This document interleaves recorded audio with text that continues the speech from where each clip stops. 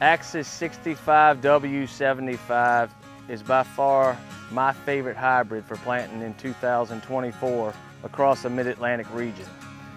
This hybrid was released in 2021, and the breeder said it was the best hybrid he has seen in the past 15 years. So we tested it everywhere we could in 2022, got a lot of it produced. I plan on this being our lead product in that full season maturity for 2024. 65W75 has a very deep kernel. It has excellent test weight. It has a pink cob, semi-flex ear. You do not need to plant this at very high seeding rates. This will perform extremely well at more moderate populations. 26,000 to 34,000 is plenty for this hybrid. You can see the grain quality is fantastic, and it has very shallow dent. This is a medium tall plant with average ear height. It has fantastic standability. Even with the taller plant and shoulder high ears, this hybrid has excellent roots, excellent stalks, and late season stalk integrity is strong. This hybrid has been tested against a lot of different wind events all up and down the East Coast, and I have a lot of faith in this hybrid's ability to stand up. 65W75 has adequate husk coverage, but at lower seeding rates, it will flex out of the ear.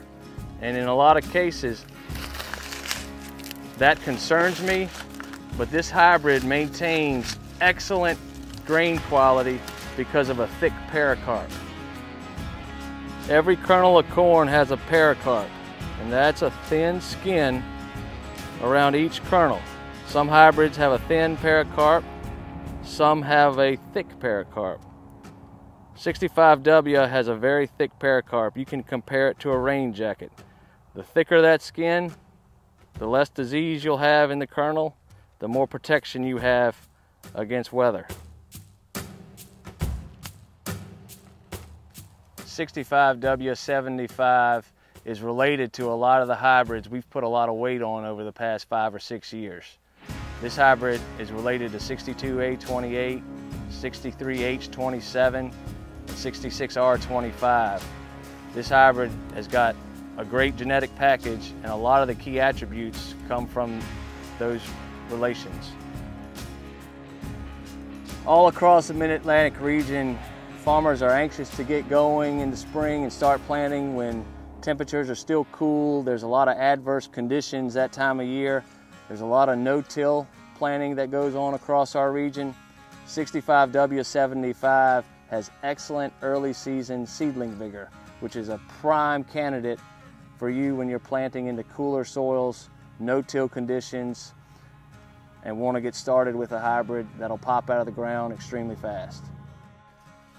This hybrid is one of only a few hybrids I've ever seen out yield 63M73. It packs a lot of top end yield, but it's also extremely stable under stress. This is a hybrid that you can rely on no matter what season we have and what environmental conditions we face that year. Because of its consistency and stability under stress, under high disease pressures, under all the adverse conditions we can face across the Mid-Atlantic, this is a hybrid that continues to shine and excite me. This is something you really want to put on your operation in 2024, whether it's behind peanuts, behind cotton, behind corn, or you're planting it behind soybeans.